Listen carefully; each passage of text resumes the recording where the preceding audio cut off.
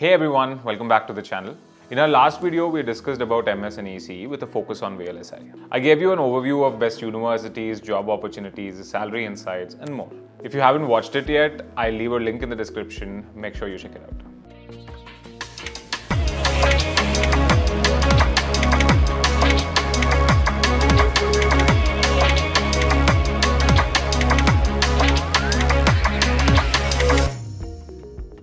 After that video went live, we were flooded with calls and messages from aspirants of VLSI to apply for masters in USA, and we had phenomenal results. For example, an NVIDIA employee made it into Columbia University and USD, an AMD engineer made it into NCSU and USC, and many graduates from across India made it into good reputed universities for VLSI.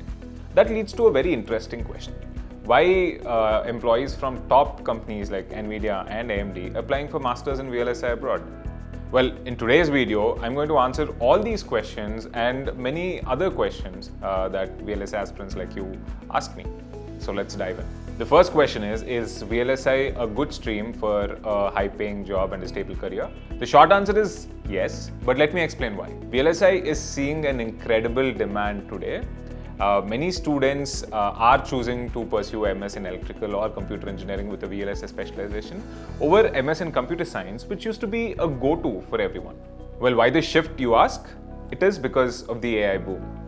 Companies today are investing massively into chip design, which are optimized for high-performance computing. It's not just traditional chip design companies like NVIDIA, AMD, or Intel. It's also software companies like Microsoft, Amazon, and Google, which are investing in chip design to optimize for their own AI models. As AI is becoming part of our lives in companies, governments, and our homes, the demand for chip designers is only going to boom. So yes, a master's in VLSI is a great investment for a stable career, at least for the next 10 to 20 years. The second most common question I get is, which are the best countries for a master's in VLSI? To answer that, we have to see where the most chip design firms are concentrated. And USA tops that list, hands down. It has the highest density of chip design firms and the highest paying average salary for chip designers. Apart from US, we see a strong presence of chip design firms in South Korea, Taiwan, Europe, China, and of course, India. Especially India has seen a massive boom in chip design firms, especially over the last decade, thanks to both MNCs like AMD, Micron, NVIDIA, etc., and many homegrown chip design firms. So the next obvious question is, if India has so many good jobs, why even study abroad? That's a good question, and it's more of a personal decision for students and working professionals.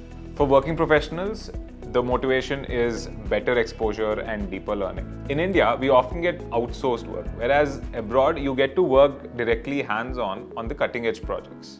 The second is, of course, financial stability. In countries like US, you get to earn more, save more, and build a better financial base early in your career. And the next question is, do I need some sort of experience in VLSI to get a job in the US after my master's degree?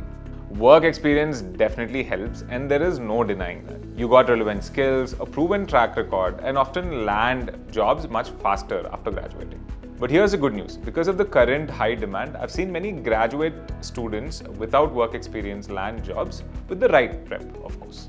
If you're a current undergrad student or let's say a recent graduate, I highly recommend enrolling in VLSI institutes like Veda IIT or Maven Silicon, Moschip, etc.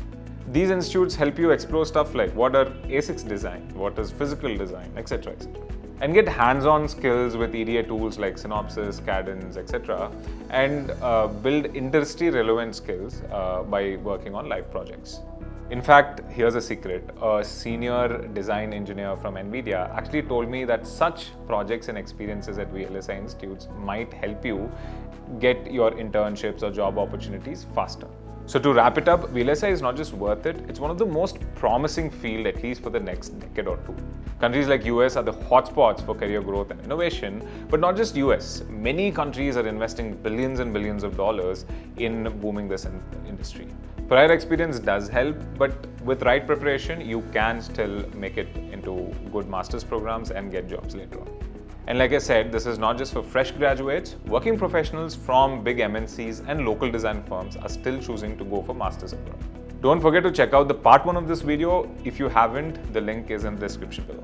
So if you're looking to pursue masters in VLSI abroad, and if you need help with university shortlisting, SOPs, getting your applications together, and also applying for visas, our team has done it multiple times and we are here to help you. Like this video, subscribe to our channel. If you have any questions, drop them in the comments below. We'll answer every single one. See you in the next video.